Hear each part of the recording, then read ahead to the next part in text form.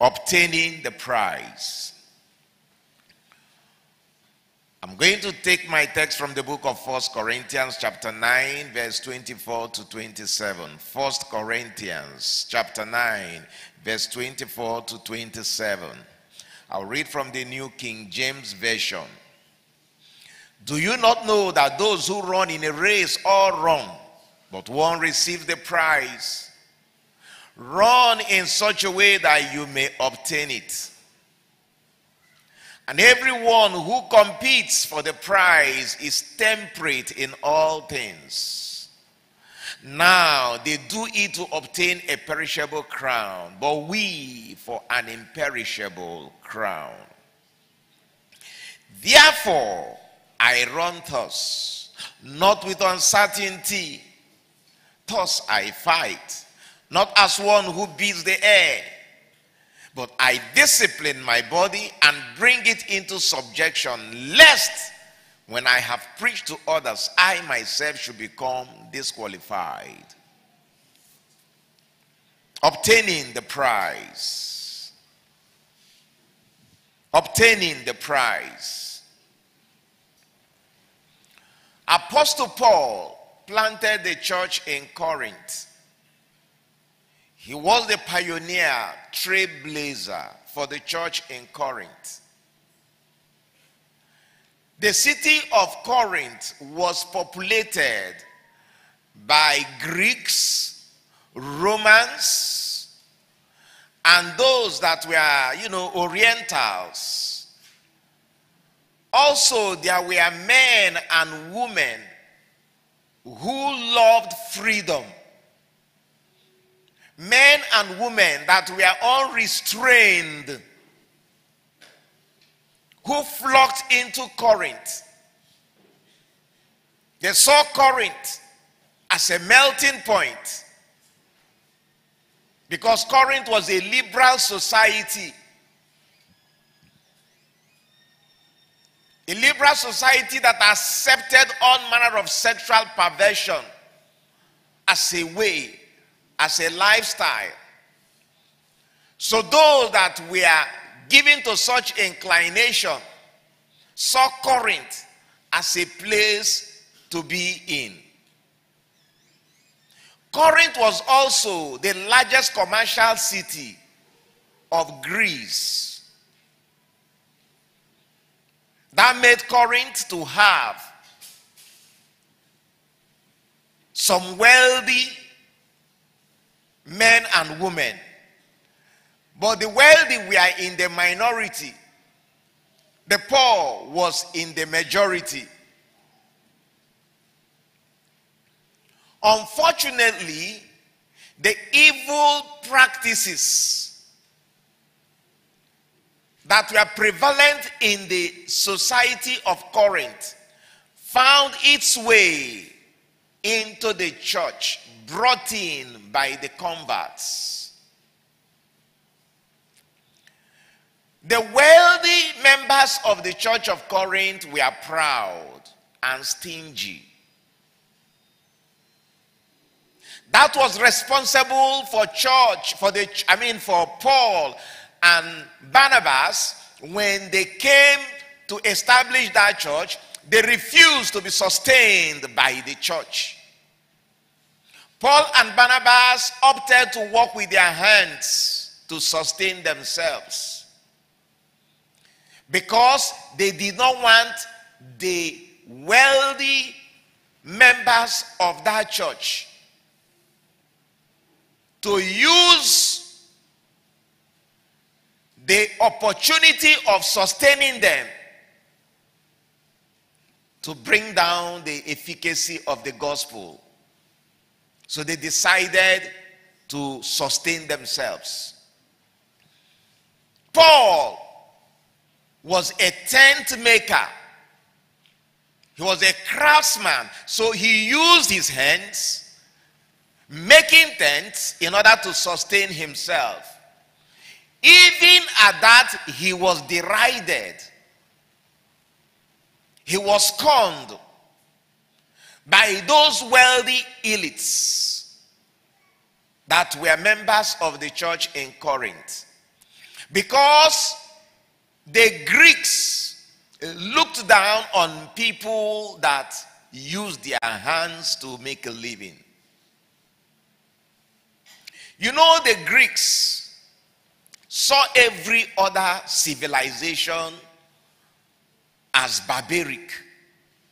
They were the only ones that they felt were civilized and sophisticated. In their language, in their culture, everything. If it was not Greek, then it was primitive. Such was the pride of the Greek civilization and people. So Paul had a very difficult task, planting and nurturing the church in Corinth.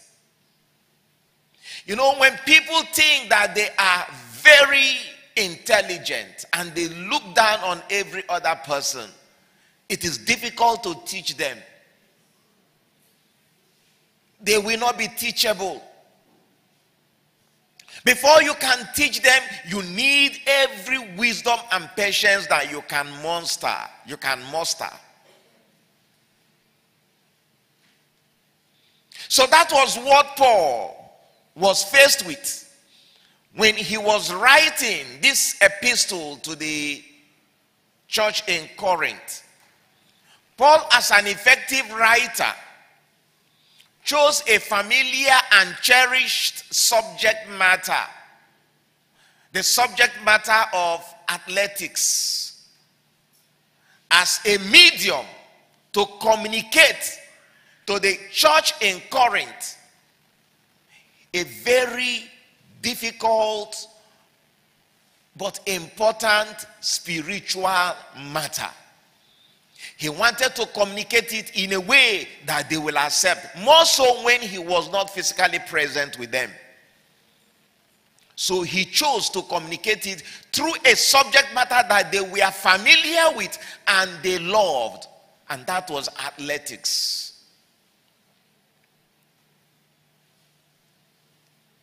Isthmus was a place in Corinth where one of the 4 games that was known as the Pan-Hellenic Games.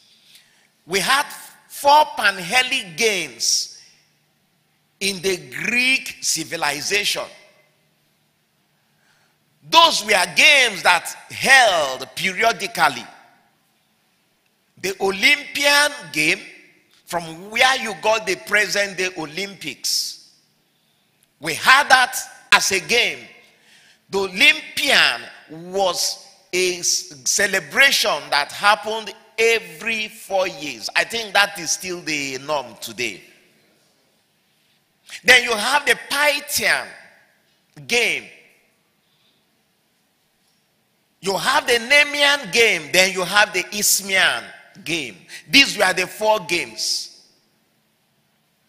While the Olympian held at Elis, the Pythian held at Delphi, the Nemean held at Argolis, while the Isthmian held at Corinth. So the Corinthians were very familiar with this game. The Isthmian game was every 2 years. It was more frequent than others because 2 years before the Olympics, 2 years after the Olympics. So it was a very popular game, more popular than the Pythian and the Nemean. Only the Olympics, or the Olympian, then as it was known, was more popular than the Isthmian game. So the Corinthians were very familiar with that game. So he decided to communicate with them through the metaphors that he used with those athletics events. So that was what was responsible for the way he was speaking in the scripture we read as our text, 1 Corinthians 9, 24 to 27. So you saw the language of athletics, both race and boxing used by Paul, it was deliberate. The principles that Paul used to communicate to the church in Corinth,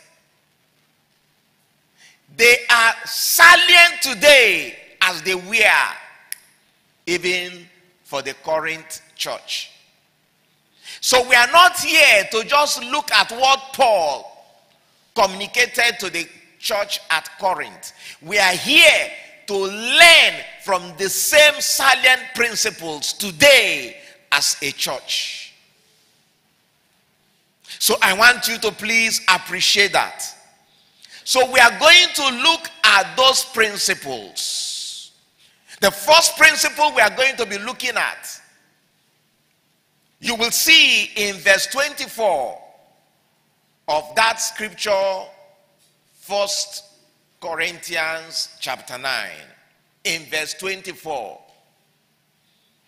Run in such a way that you may obtain it.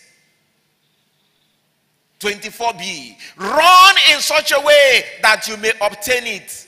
Obtain what? Obtain the prize. So the first principle we are going to be looking at is the objective. The right objective. That's the first principle. When you are in any race, any endeavor, it is important to have the right objective. When you have the right objective, then you are likely to succeed. For the athletes, those of them that had the right objective, they strove to obtain a perishable crown. A perishable crown. For us as believers, we will strive to obtain imperishable crown. The perishable crown of those athletes. For example, for the Olympian game, they got a wreath. The wreath they got was made of olive tree. Olive. That is the wreath they got as a crown. That is the crown for the Olympian game. Then for the Pythian game, their own was the laurel wreath. The laurel was their own wreath. Then for the Nemean, their own wreath was the wild celery. While for the Isthmian, they had the pine wreath. From the pine tree, they got their own wreath. But all the wreaths of all the four games were perishable. These were plants. They lasted at best a few days and they withered. But for these perishable wreaths, these men will train rigorously for months to be able to qualify, even to compete in those games. The games were very prestigious. Not anybody could qualify. Even today, you know, to qualify for the Olympics is a big deal. The mere fact that you qualify for the Olympics is a big deal. So it was even at that time. But Paul was saying, even with the right objective, with everything they did, what they got was a perishable crown. A perishable crown. But we are striving to get an imperishable crown. And what is our imperishable crown? The crown of righteousness. The crown of righteousness is our imperishable crown. You can see that in 2 Timothy chapter 4, verse 7 and 8. 2 Timothy chapter 4, verse 7 and 8. I have fought a good fight, Paul was saying. I have finished the race. I have kept the faith.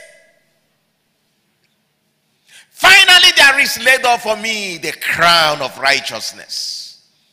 With the Lord, the righteous judge will give to me on that day, and not to me only, but also to all who have loved his appearing. Please, I want you to take note. All those who have loved his appearing, those that are waiting anxiously. Look, if you are waiting for the master, it means you are doing the work of the master. If you are not, you won't wait for him. You won't look forward to his coming. You know how it is when parents leave the home and they tell children to do stuff. If you are a child and you've not done what your parents told you to do, you went playing, you whiled away your time. When you hear that your father, your mother is coming back, what do? You panic. You want to hide. But assuming you've done everything well, you look forward to your parent coming back. You will even be looking at, hey, when is there? Every noise, every car, is it my dad? Is it my mom? Because you want them to come and see what you have done. You're proud of your achievement. That's how it's going to be. Those that have done what the master has said that they should do will look forward to his appearing. Those that have not done so will not look forward to his appearing. And for those that have done what he has told them to do, they have a gift waiting for them. The crown of righteousness. Hallelujah. Amen. So you can see that the right motive will enable you to get the crown. The right objective. Then you also have the wrong objective. Even among those that you may see, you will notice that some have the wrong objective. For example, you might look at some people every morning running.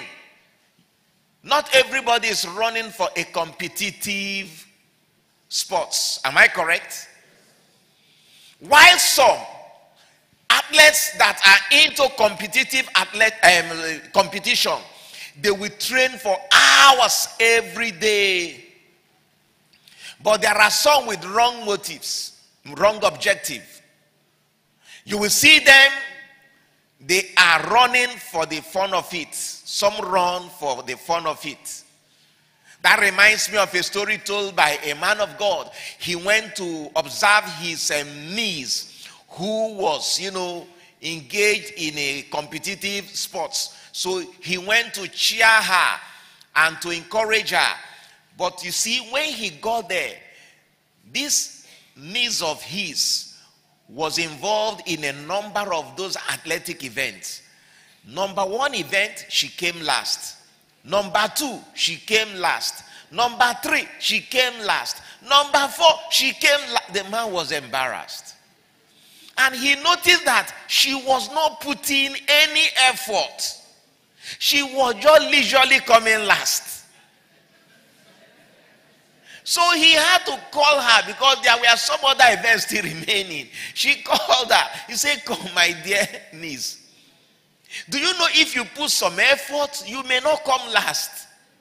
The man was not even saying come first. But don't stop just coming last, because each time you come last, they will call your name. And that your name they call, of course, reminds me of myself. So, trying to encourage her not to come last, the girl was shocked. Why are you telling me to put more effort? I thought we are here to have fun with our friends. Oh, the man said, now I know why you have been coming last. Wrong objective. She was there just to have fun, while others were there for the real competition. So there are some you will see every day. just having fun. They are not competitive athletes. There are other people you may see every morning running. They are not competitive athletes. They are there just trying to exercise and shed some calories. So when you see them, you see that these ones, they are not serious. Maybe they're just there. Is that how they're going to run in Olympics? They're just running like this. They're just trying to shed weight. While the real athletes, you see them, they are serious. They will time themselves. They will, work hard so that they can beat some records. But those that are just trying to shed weight, when you see them running, you will know them. They will just be running leisurely.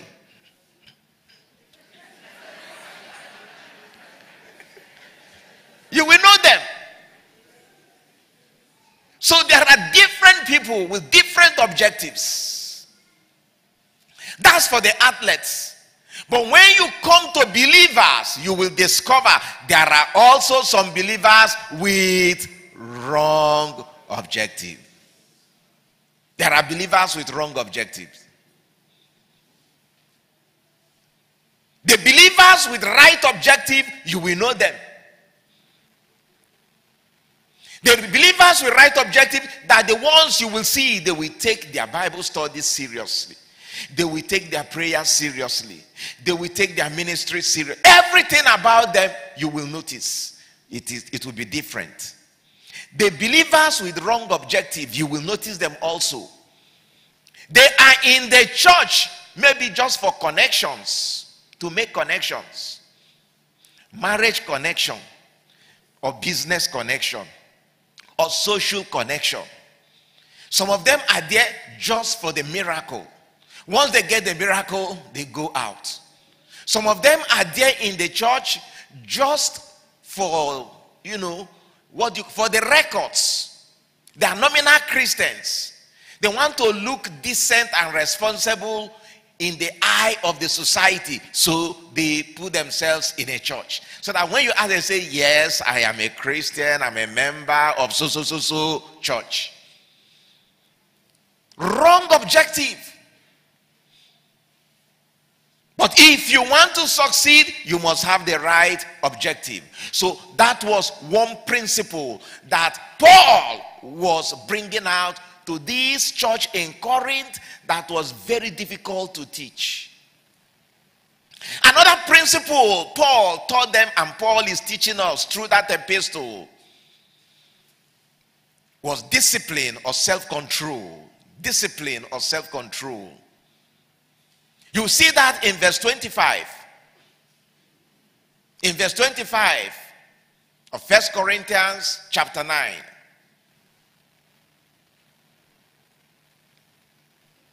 Everyone who competes for the prize is temperate in all things. Temperate in all things. That tells you about self-control, tells you about discipline. The athletes that are serious, that are competing for the prize, they are temperate in all things. They don't eat anyhow. They watch their food, they watch their drink. You won't see them eating anyhow. You won't see them drinking anyhow. They are temperate in everything they do. The kind of food they eat, they choose. The kind of drink they take, they choose carefully. What they take in, what will nourish them, will be carefully chosen.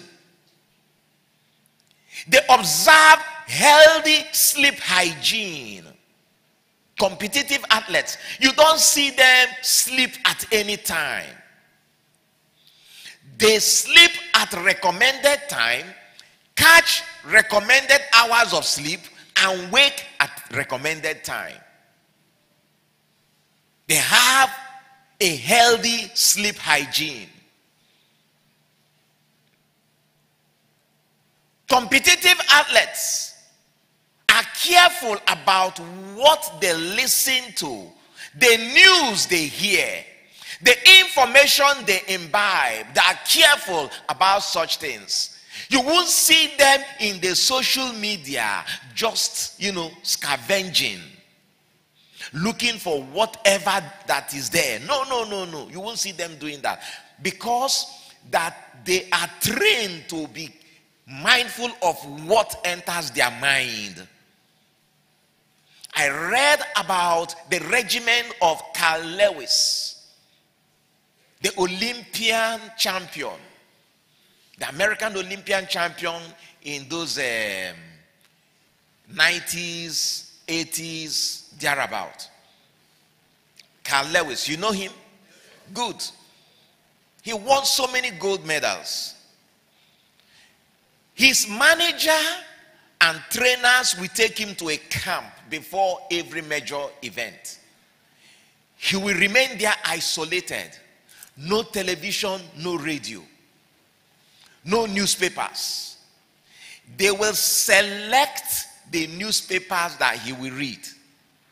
The newspapers that he will read will have been newspapers of those that will praise him and talk highly about him and talk about his, strength, his prowess, and how he was going to defend his gold medals. So when he will read those things will motivate him, encourage him. They will never allow him to hear people trashing him, talking down on him. They will never allow him to listen to his critics that will want to pull him down. They are careful about what he hears, what enters his mind. These are men that strive for perishable crowns. How much more should the believers be careful about what they eat? How much more should the believers be careful about their sleep hygiene, about what they hear, what they look at? Are there no believers that spend more of their time on social media than they spend on the Bible? Are there no believers like that? If you are striving for the imperishable crown, you must be careful what you do. You must be careful what you do, so that you can await his coming. When you hear that he's coming, you will look forward to his coming with joy. You will not be ashamed of yourself. You will not say, hey, let him wait a little, let me tidy up things. Obtaining the prize should be so important that nothing else will matter to you. So if these athletes will go to such great extent to discipline themselves, subject themselves to all manner of things in order to succeed, how much more should we as believers? Another thing you will see from that text we read, another principle you will see there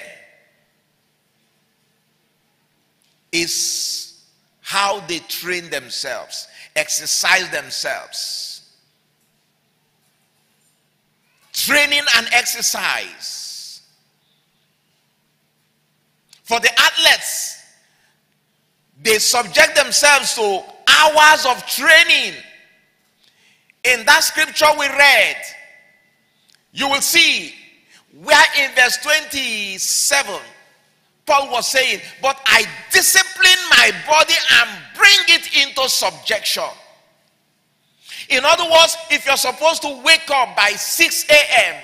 and the rain is falling and you are enjoying your sleep, by 6 a.m. you must wake up. You will say, no, no, no, no. This is the time to go under the blanket and cover myself very well and block my ears. No, you must wake up. If you don't want to wake up, your trainer will come, yank away the blanket and give you a hard kick. Jump up, or else I'll pour cold water upon you. You will jump up. If you refuse to jump up, they'll pour ice water on you. You must jump up and train, because you've signed the contract that they should ensure you don't miss your training. They are paid to ensure that you don't miss your training. That pay to train you, and they must train you to win. Training and exercise. So you see them exercising for hours when they want to go into competitive athletics. Hours of exercise. 8 hours, 7 hours daily exercising, running, exercising their muscles, building their muscles, their stamina, making sure they remain competitive. You don't want to lower your standard. During sun, you are training. During the rain, you are training. During the snow, they are training. Whatever the weather may be, they are training. Every day, they are training. So that they can remain competitive. For us believers, do you know you are expected to so train yourself? Study the word of God. Meditate on the word of God. You are expected to fast and pray. You are expected to be effective in your ministry. Look at the book of 2 Timothy chapter 2 verse 15. 2 Timothy chapter 2 verse 15. Be diligent to present yourself approved to God, a worker who does not need to be ashamed, rightly dividing the word of the truth. That is what God expects of you. In Colossians chapter 3:16, Colossians chapter 3 verse 16, let the word of Christ dwell in you richly in all wisdom, teaching and admonishing one another in psalms and hymns and spiritual songs, singing with grace in your hearts to the Lord. That is the discipline required of you. Then in Joshua chapter 1:8, Joshua chapter 1:8, this book of the law shall not depart from your mouth, but you shall meditate in it day and night, that you may observe to do according to all that is written in it. For then you will make your way prosperous, and then you will have good success. You study the word of God. You meditate on the word of God. You allow the word of God to richly dwell in you. You don't joke with anything. That's exactly what God expects us to do. Why? Because we are striving for an imperishable crown. An imperishable crown. A crown that will last forever and ever. A crown of glory. Eternal crown. A crown that whenever you wear it, peace, joy will flow through you. Peace you've never known. Joy you've never known. Not the way you feel here on earth, but a special way you will feel in heaven. For all time. That is the crown you're striving for.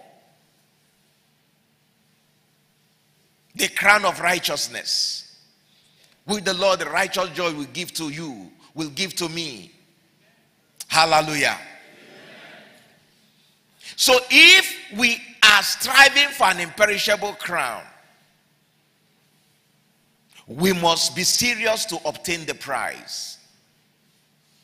And to do that, you must stand for righteousness. Do not stand aloof. Do not stand aloof. Don't remove yourself. Stand for righteousness.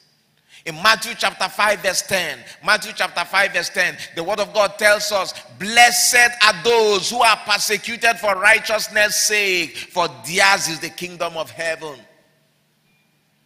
Many of us, we remove ourselves when unbelievers are trashing the word of God, trashing the people of God. Some of you will join them. They make mockery of pastors. You keep quiet. Sometimes you even join them in laughing. They make mockery of believers. You keep quiet. You don't even want them to know that you are a believer. Because of that, you have never revealed who you are in your place of work. Maybe your boss is anti, Christ. He talks down on everything Christ. So you don't want him to know that you are a Christian. So even when he's making mockery of Christ, of the Bible, of Christianity, you'll be giggling, you'll be laughing.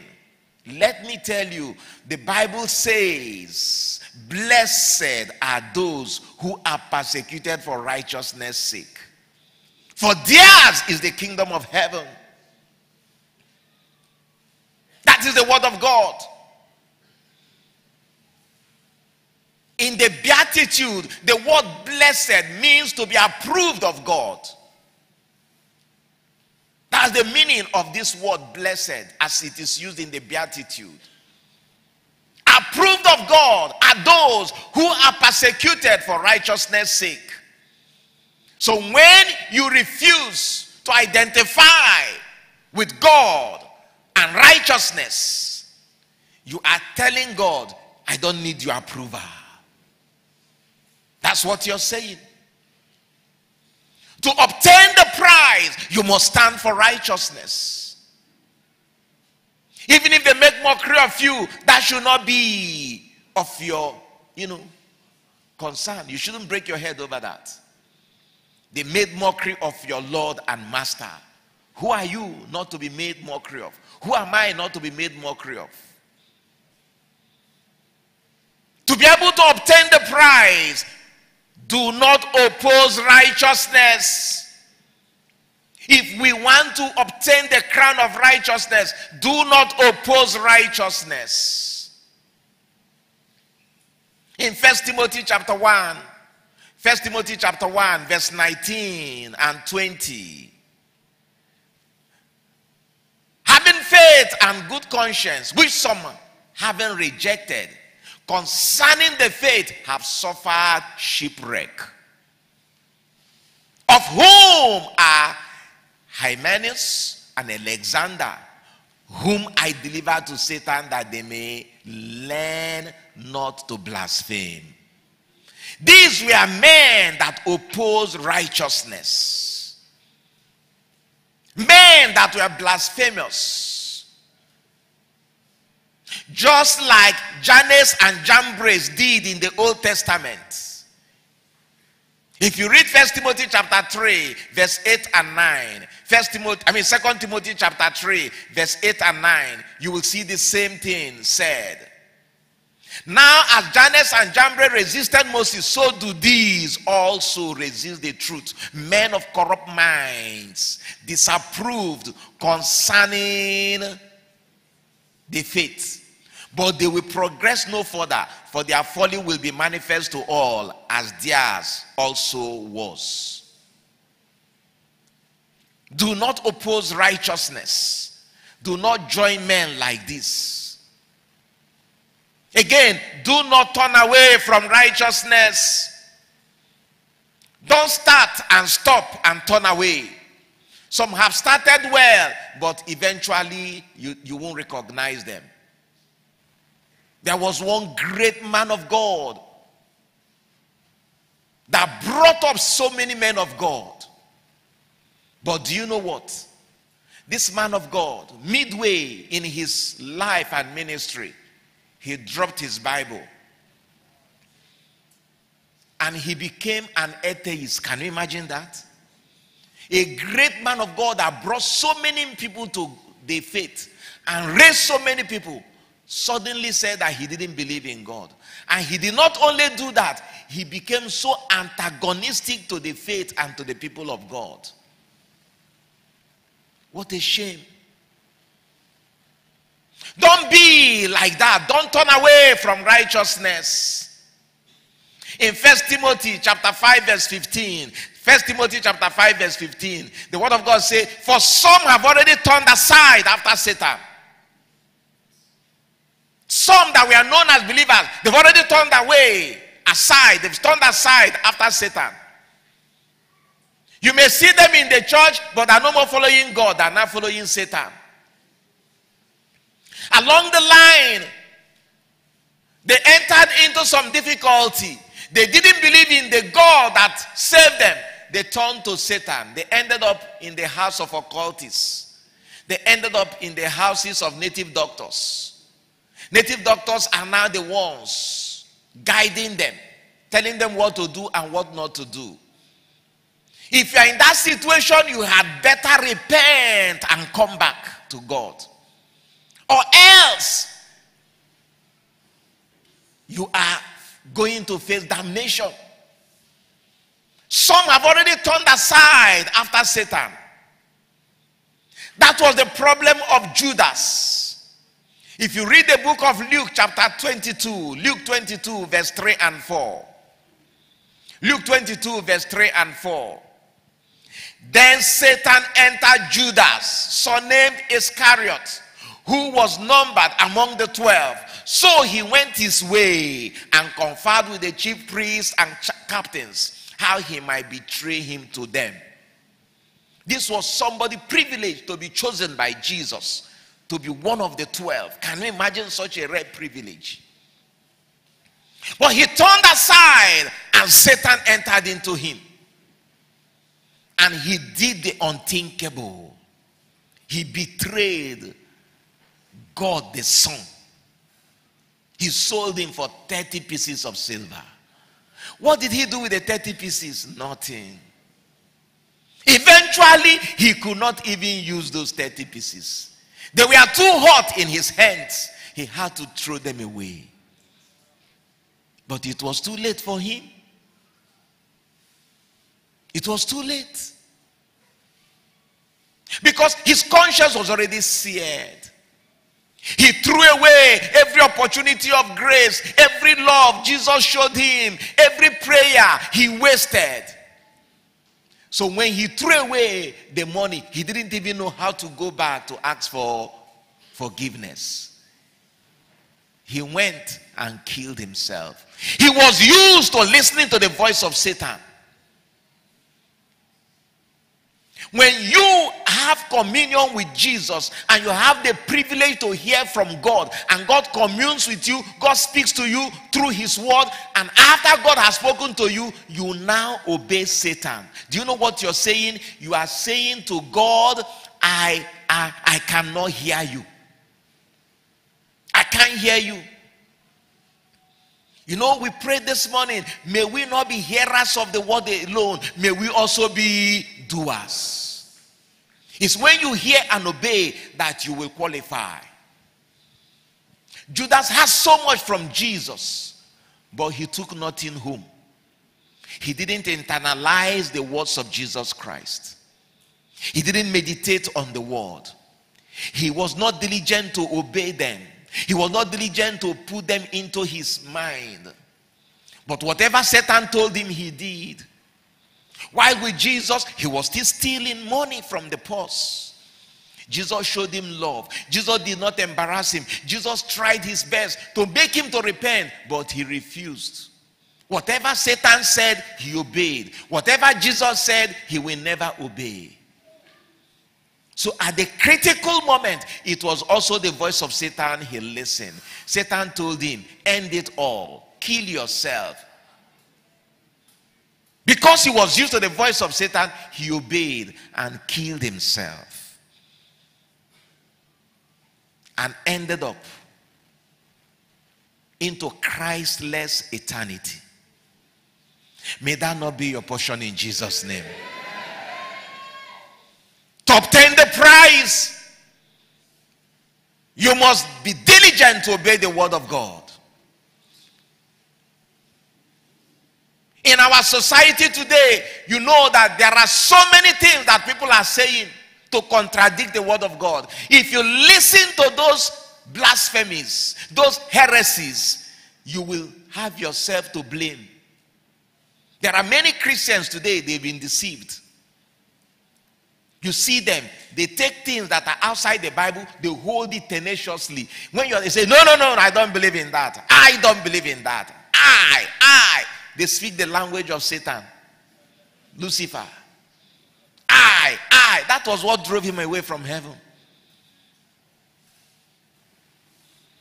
Unfortunately, when it is all about you, what you think, I don't believe in this. No, you can't convince me on this. No. As far as I'm concerned, as far as I am concerned, I. You say, but look at what Jesus is saying. No. Don't tell me that. This is what I think. This is how I see it. I have sense. I have sense. When it is all about I, be careful. Be careful. To obtain the prize, you must believe the Lord. The very one that is going to give you the crown of righteousness, you must trust him. Trust and obey. For there is no other way to be happy in Jesus but to trust and obey. That song is true. That song is true. We thank God for Paul. What he spoke to the church in Corinth, he's speaking to us today. Do you know that Paul understood the problem of the church in Corinth? Remember that later on, Jesus gave revelation to John the apostle. The revelation was about the situation of the 7 churches in Asia Minor. Those 7 churches, they represent all the churches today. There is no church in existence today that you will not find something about that church among the 7 churches. The 7 churches were representative of all the churches in this world. All the churches that have ever existed, including the church in Corinth. If you go and look at the letters to the 7 churches, you will see the letter to the church in Pergamum. When you look at the letter to the church in Pergamum, you will see their problem. That church, though the congregation was upholding the faith, the congregation, but there were some amongst them. There were some amongst them that were perversive. They decided to bring in things from outside. And Jesus was telling them through that letter that they should repent. Let me tell you, even if in your church some people decide to go left, don't follow them and go left if the word of God is telling you to go right. Amen? The city of Pergamum was renowned for its pagan practices. The church of Pergamum itself upheld the faith. Despite the city's perversion, they refused to succumb. But there were some in the church that easily embraced the perversion of the city. And Jesus was warning them. That was the church in Pergamum. Do you know the same thing happened to the church in Corinth? The Corinthian church was also faced with such perversion. There were all kinds of immoral activities, sexual perversion that was prevalent in the city of Corinth. They had shrines and temples where temple prostitutes that were called priestesses reigned supreme.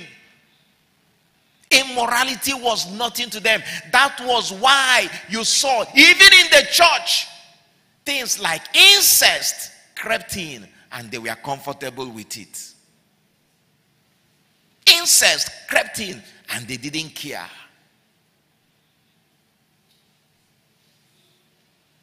Paul was warning them, be careful. Be careful. Again, if you look at the church in Laodicea, the letter to the church in Laodicea, you will see what happened. Laodicea was a prosperous, industrious, and commercial place. So they were wealthy. They had money. But what happened? Their money entered their head. And they thought they could water down the gospel and take the one that suits them and reject the one that does not suit them. After all, they were comfortable. They were not praying for what to eat. They were not praying for where to live. They were prosperous. And God was warning them. God said, you have become lukewarm. He said that you are hot or you are cold. If you're lukewarm, you are as well as being cold. I will spit you out. Don't we have people like that today? Don't we? You tell them to come for prayers. What are they coming for prayer for? God has buttered their bread, sugar their tea. Those of you that don't have your rent, go and pray. Those of you that are tenants, go and pray. They are landlords. They have houses. If the church wants money, the church can come. They will give some donation. Pastor, what do you need? Write your list and please let me have. Are there not some people who are paying people to pray for them now? And some people have now turned to prayer merchants. Some have opened ministries to pray for those that cannot pray. Those that don't have time to pray. So they pay some people who have time to pray for them. What an insult to God. That was the church in Laodicea. God said, you are lukewarm. I will spit you out. He said that you're hot or you're cold. You don't sit on the fence with God. Are you a child of God? You're sitting on the fence. When it is convenient for you, you obey God. When it is not convenient, you don't obey Him. The same thing God told the church in Laodicea, God is telling you today. You had better be hot, or He will spit you out. To obtain the prize, we must strive for the crown of righteousness. I don't know where you are. I don't know who you are. Maybe you have backsliding in your heart and you know it. You are a backslider. You are lukewarm now. Once upon a time, you used to be hot. Maybe that was when you were looking for a job. You didn't have any work. You were praying as if your life depended on it. But God has given you a job. Promotions have come. You have been lifted. You are no more jumping from one keke to the other. You now have your own cars. So now you don't know what it means to pray again. Before you pray, maybe there is food before you and your prayer is a one-sentence prayer. God bless this food, amen. And you eat and you go away. Are you in that position now? You had better repent. I don't know where you are. Have you hardened your heart over something that God is telling you is wrong? You are a child of God, but you are living an immoral life, so much so you don't feel it anymore. You are camping a woman, you're having an affair, and you are not even trembling. You've conditioned yourself to it. You come to church, they will preach, you will hear, but it will fly over your head. Please don't be like Judas. Judas had fellowship with Jesus, but Judas still ended up in a disaster. Don't be like Judas. Judas went with others to go and save people, preach Jesus. They accepted Jesus, healed the sick, laid hands on the sick, they recovered, cast out demons. Yet Judas was destroyed by demons. What a shame. He allowed Satan to enter into him. How did that happen? It happened by consistent rejection of the word of God. All the opportunities that were given to Judas, he threw away. He thought that he had eternity as opportunities. No. Grace has expiration date. One day, your grace will expire. May your grace not expire when you are yet to be restored. Today is an opportunity for you. I cannot tell you how important this opportunity is. I cannot tell you.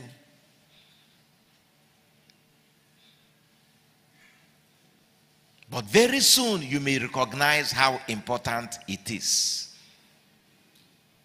What you hear me say now, you may never hear me say again. Let's stand on our feet to pray.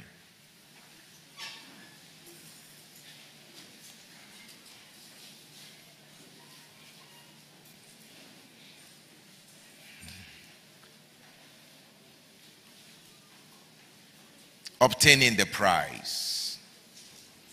Obtaining the prize.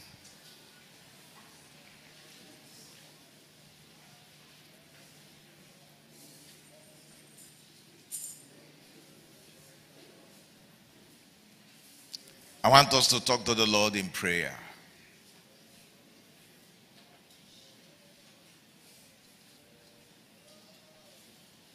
I want us to be resolved. We will not go the way of perdition. We will not go the way of Judas. We will not go the way of Alexander. We will not go the way of Hymenaeus. We will not go the way of Jannes and Jambres.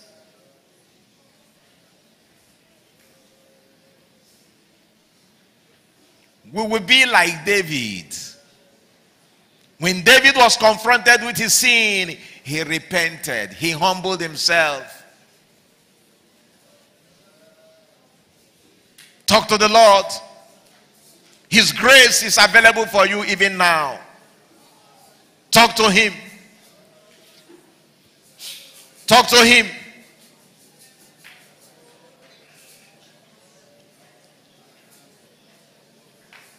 Lift up your voice. Cry out to God. He's willing and ready to rescue you.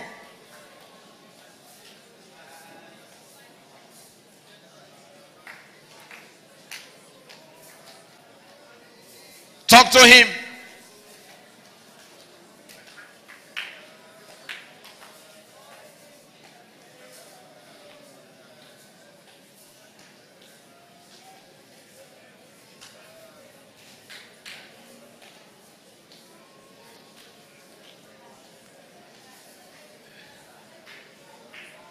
you need to do is to ask him for forgiveness. Sincerely ask him for forgiveness. He will forgive you. Commit yourself into his hands. He will take you back.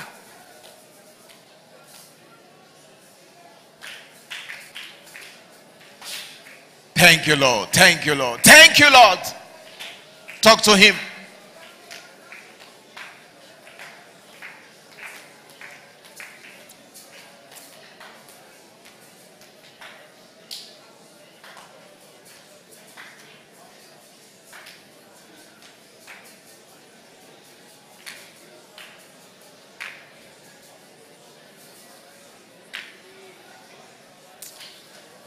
In Jesus' holy and mighty name we pray. Amen.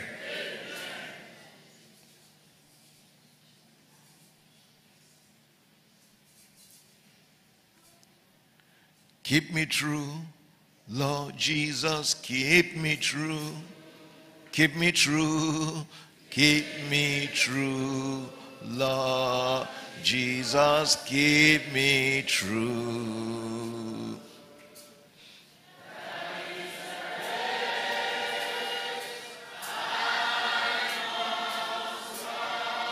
I must run.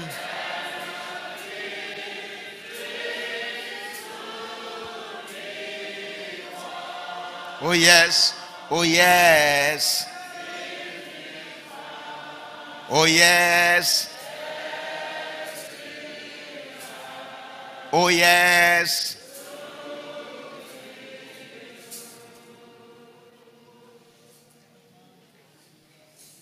He's releasing that power to you now. I want you to appropriate that power. I want you to appropriate that power. He's releasing that power to you. You ask for power, he's giving you power now. To be true to him. Receive that power to be true. Receive that power to be true. No room for duplicity. No room for hypocrisy. Receive the power to be true. True and true you will be. Receive that power now.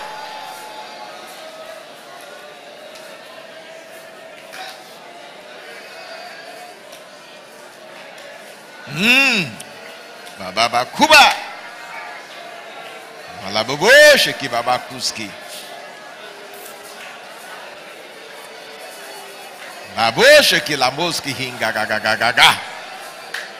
Kuba rika makuba hanga gaba kuba ba.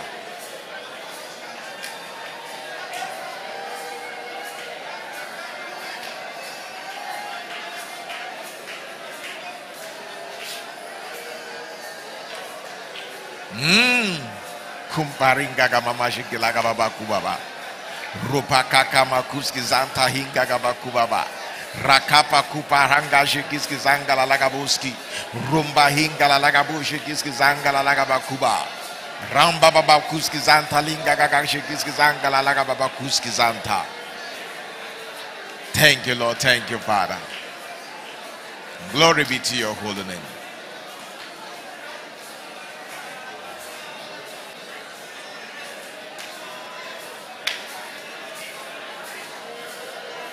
In Jesus' holy and mighty name we pray. Amen. Father, we thank you for giving us power to be true. True to you, true to ourselves, true to our generation, true to our family. Thank you, Lord. True to hell. Hell will see us and know that we are true.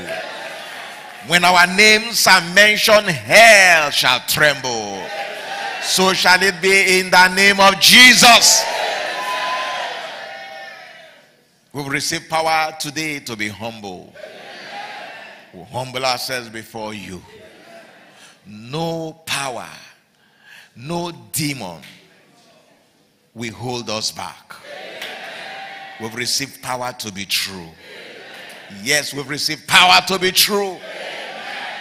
Thank you, Abba Father.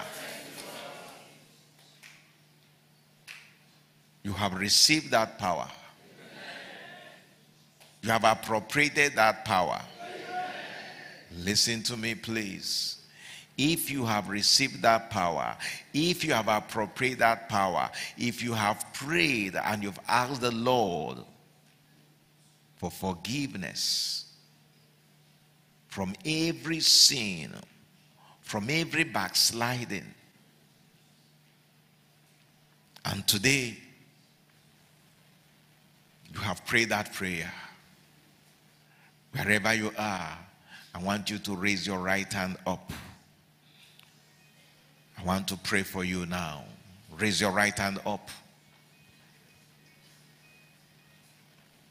I want you to know you're not raising those hands to me, you're raising them to the Lord. God will strengthen you. You'll be true indeed.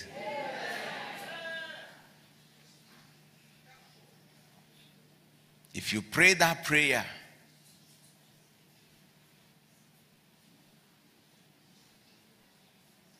you had better raise your right hand up with these ones and identify with that your prayer, and heaven will crown your request. Father, we thank you. Father, we thank you. All these your children that have raised their hands, Lord, you have seen them. I pray you will attend unto them. Let their heart desires be met by heaven. Let them be true and true indeed. Let them be true and true indeed. Whatever it was will remain in the past. As from today, it will be forward ever and backward never. It will be forward ever and backward never. May they run to obtain the prize. May they not miss the prize. May they obtain the crown of righteousness. Thank you, Abba Father. Glory be to your holy name. In Jesus' holy and mighty name we pray. And amen. And amen. And amen. Hallelujah. Praise the Lord.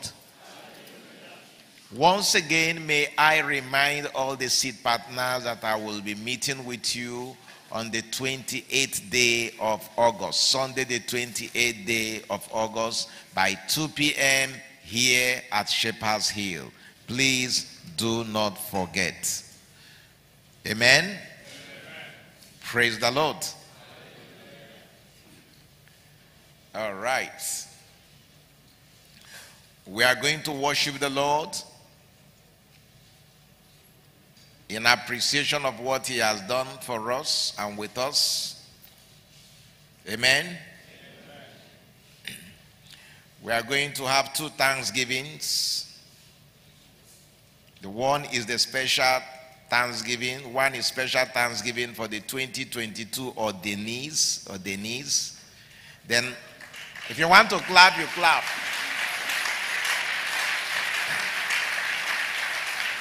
Then there is the general thanksgiving. I think we take the general thanksgiving first. Then we take the special thanksgiving. Amen? All right. Let us, choir, you will lead us. We take the general thanksgiving. Hallelujah. Hallelujah. Excellent Jehovah. Marvelous Jehovah. Please, there is no one greater. Please wait. Let me please advise you. This is not a general offering. It is an offering of thanksgiving. If there is nothing God has done for you worthy of thanksgiving, you don't need to give this thanksgiving offering. Only those that God has done something for, those that know they have something to thank God for, that are the ones that will participate in this thanksgiving. And I will encourage you to give to the Lord richly, give to the Lord liberally, give to the Lord with a cheerful heart. Don't give to the Lord grudgingly, for the Lord loves a cheerful giver. If you're still reluctant, you can keep your offering until when you know how or why you should give a thanksgiving offering. So please, for those of us who know that God has done something for us, not just in this meeting, but even outside this meeting, we have something to thank God for. May we please rise on our feet. Choir, please, you can lead us. Excellent Jehovah, marvelous.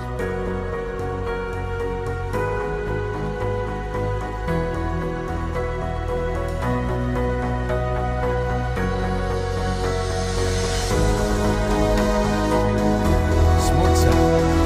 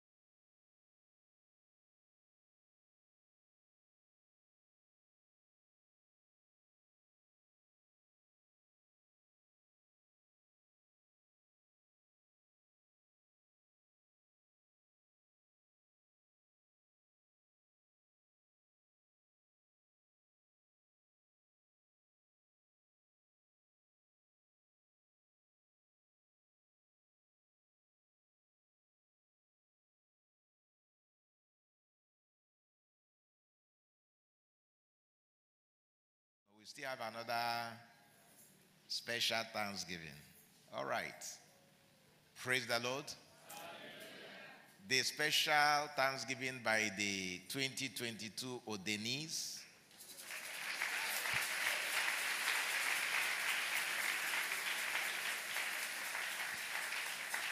For this year, 2022, 8 full pastors were ordained.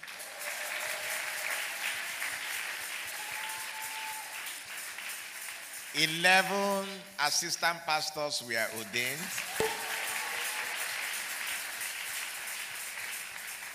And 70 deacons and deaconesses were ordained.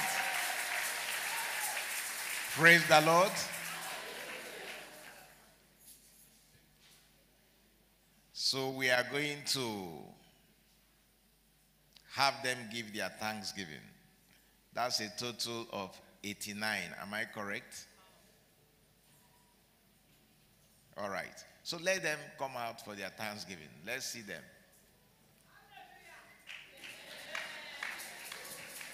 Father to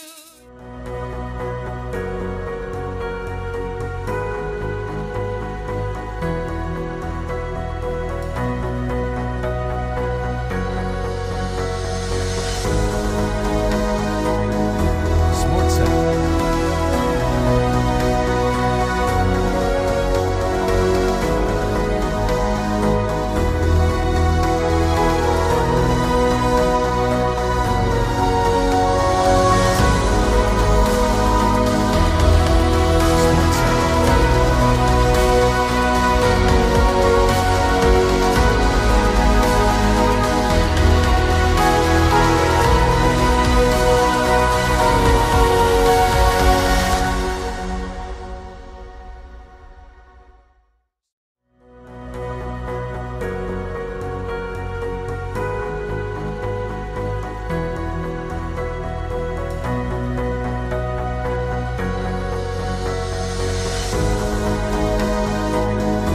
Smart Sound. Smart Sound.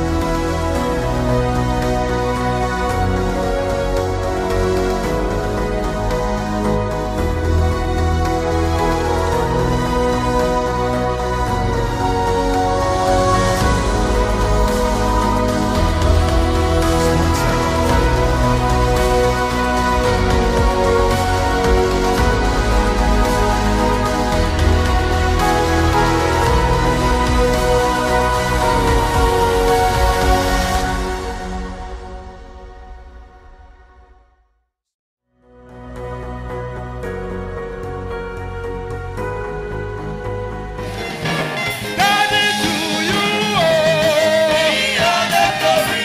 We are here to give you praises, Lord. We are going to give you thank you, Lord. Hey. All adoration forever. Praise and tell me what you are. Oh Lord, joy, joy, joy. Joy in the Lord. Joy everlasting forever. Praise and tell me what you are. Oh Lord, I say, joy everlasting forever. Praise and tell me what you are. Joy, joy, joy, joy in the Lord. Joy everlasting forever.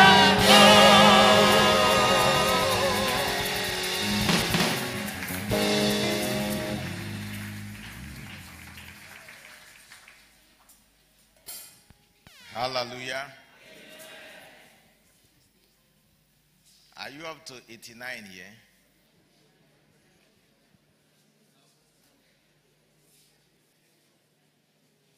Ushers, count number of people that are here.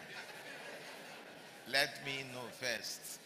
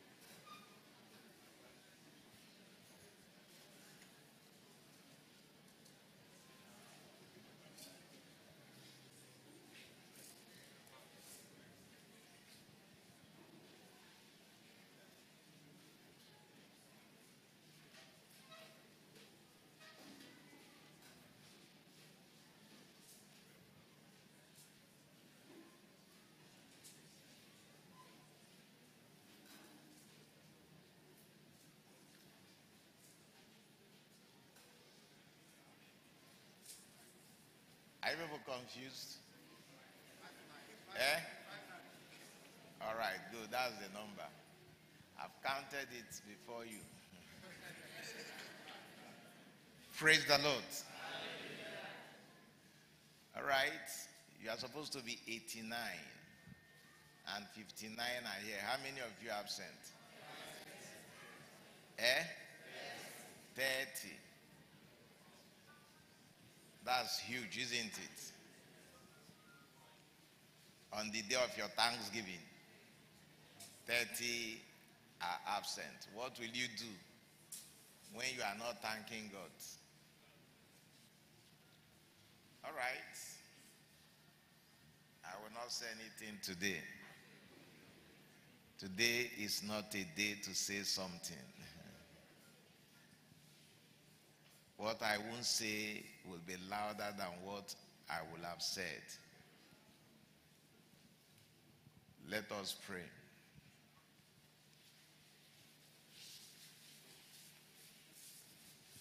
Please, I want us to rise on our feet. Stretch forth your hands towards them. Pray that God will help them to succeed. That this ordination will not be a ritual for them.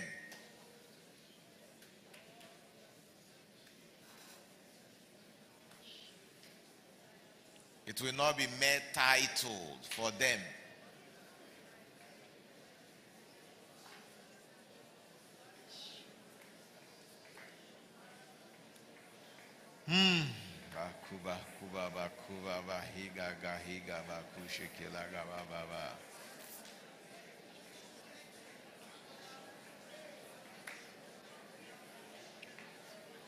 In Jesus' holy and mighty name we pray. Amen.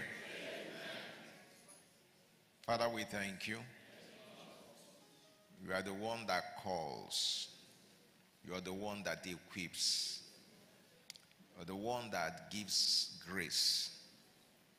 You are the one that covers with your love. Thank you for all these ones. Our prayer, Lord, is that as from now, let there be a difference in their lives. Amen. Let there be a difference in their ministry. Amen. May hell identify them as the ones you have branded. Amen. May they be too hot for the enemy to handle. Amen. May their words not fall to the ground. Amen. Father, I pray for their sake, heaven will stand at attention. Amen. For their sake, hell will tremble. Amen. May all that you said concerning them come to pass. Amen. When they lay hands on the sick, may the sick recover. Amen. May they cast out demons. Amen. Through their ministries, may we see mighty miracles. Amen. May these ones bring multitude of souls to the Lord. Amen. They shall succeed. Amen. They shall not fail. Amen. They shall not draw back. Amen. The crown of righteousness shall be their lot. Amen. Thank you, Abba Father. Receive them, receive their thanksgiving. Amen. In Jesus' name we have prayed. Amen. Amen.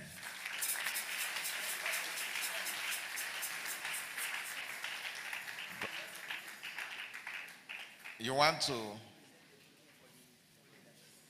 Oh, okay. You will have a gift for the project. All right. The Lord will.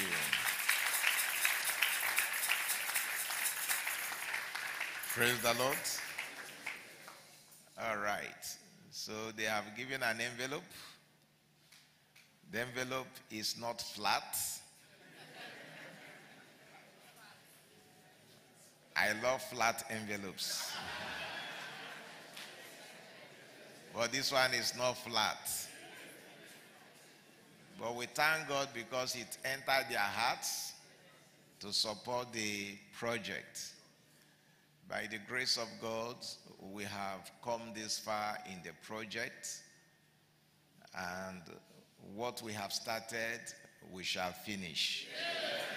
And we shall finish well in Jesus' name. The Lord will bless where this has come from. The Lord will multiply your resources. You will never lack. What you've started, you will finish. So shall it be in Jesus' name. All right.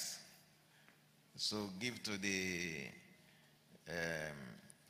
ushers to record it and put it in the register. Praise the Lord.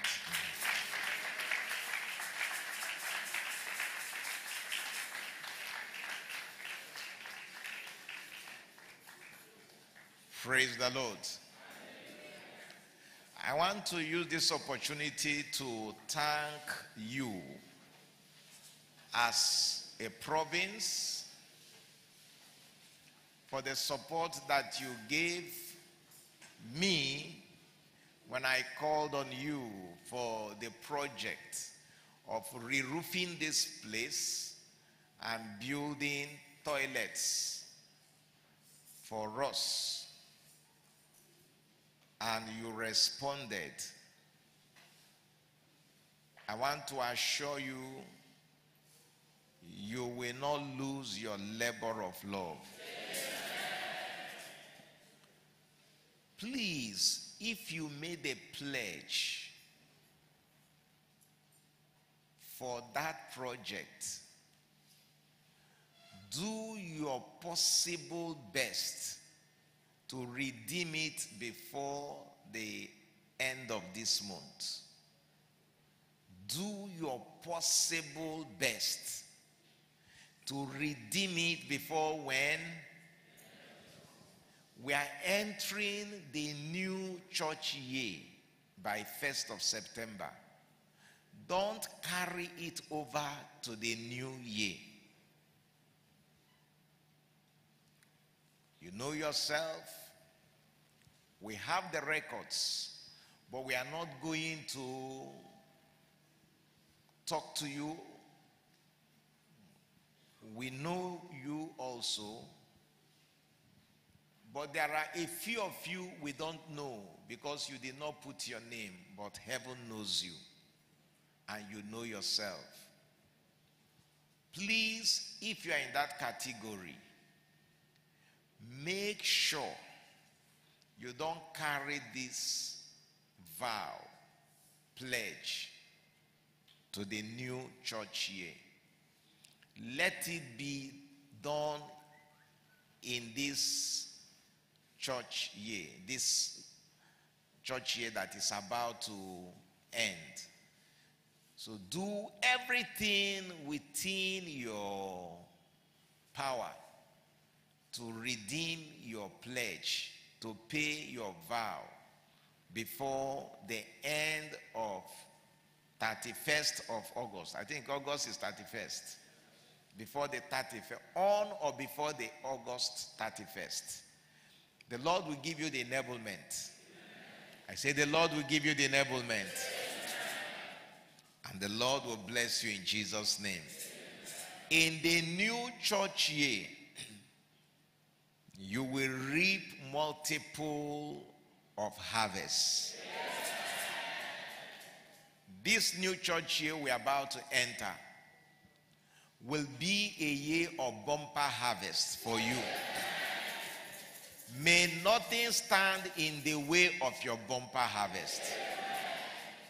May nothing stand in the way. The Lord will bless you as you do so in Jesus' name. Praise the Lord. I think we are done for the day.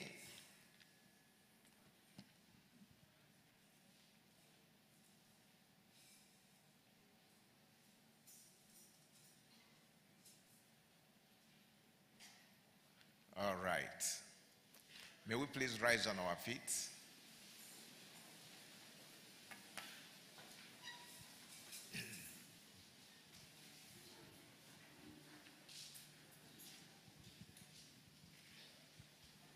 I want you to thank God for how far he has led us for this year. Just thank him. Spend some moment thanking him.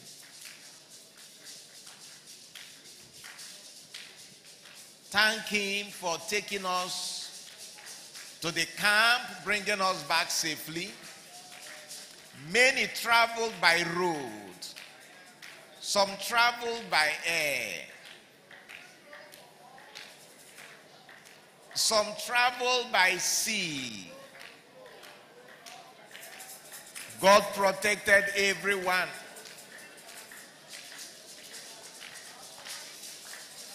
Took us safely, brought us safely back.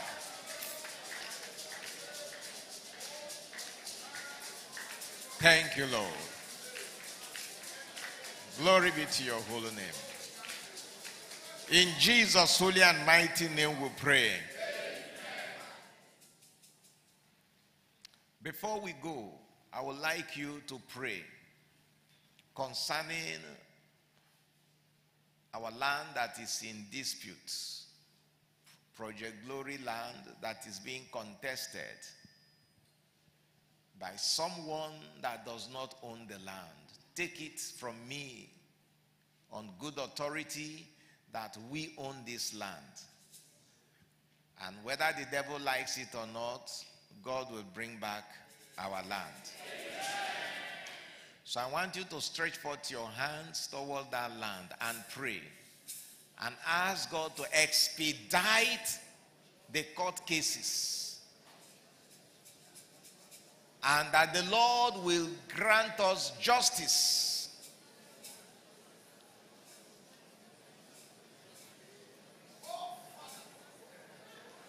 Let justice prevail.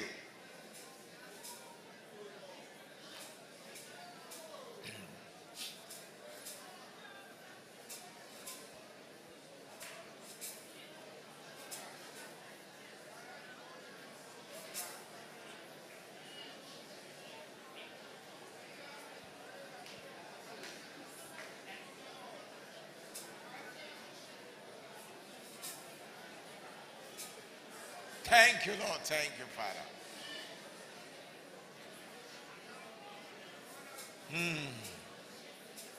In Jesus' holy and mighty name we pray. Amen. Father, we receive all your favor with thanksgiving. Amen. For what you have done, for what you are doing, and what you will yet do. Amen. We say thank you. Glory be to your holy name. We shall rejoice over what you will do over this land. We believe that soon and very soon we shall sing a new song. The song of victory. And it shall be permanent. So shall it be in the name of Jesus. Thank you, Abba Father. Glory be to your holy name. As we go in your name. It is our prayer that through your grace we shall obtain the prize. May no one here miss the prize. May we all obtain the prize. So shall it be in the name of the Father, in the name of the Son, in the name of the Holy Spirit. Let's share the grace in fellowship. May the grace of our Lord Jesus Christ, the love of God, and the sweet fellowship of the Holy Spirit be and abide with us now forevermore. Amen. Surely God's goodness and mercy shall follow us all the days of our lives, and we shall dwell in the house of the Lord forever and ever. Amen. The Lord will continue to bless you in Jesus' name. When you knock at one door, several shall open unto you. When you call, so many will answer you. You will not lack help. His grace shall envelop you. His favor shall be your lot. God bless you. Please I want you, those of you at the middle, don't bother to